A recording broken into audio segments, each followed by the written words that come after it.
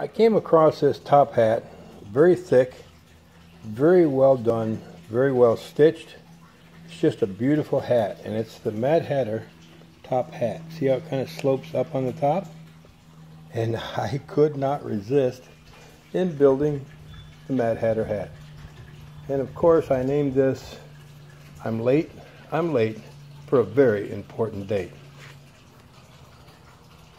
I have had more fun wearing this hat. Of course, people think I'm nuts, but that's just fine with me. And they have to guess what is the fraction 10/6. And I'm saying, read Alice in Wonderland, it'll tell you.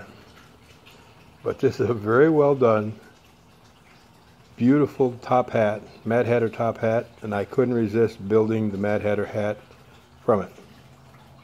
I know there's been lots of them done, but I have more fun with this than you can shake a stick at.